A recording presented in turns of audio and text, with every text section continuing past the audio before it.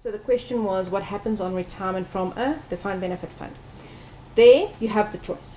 Yes, you can take your money out and go and invest in a living annuity or what type of annuity you choose, or you can choose to remain a fund pensioner. But then after 5 years, if you've got... We only have a guaranteed period of 5 years. Yes, we have a guaranteed period of 5 years, and we also include a spouse's pension. But if you're not married, after 5 years, whatever is left will revert to the fund. If it's within the guaranteed period, payment can be made to beneficiaries. The University of Johannesburg. Rethink, reinvent.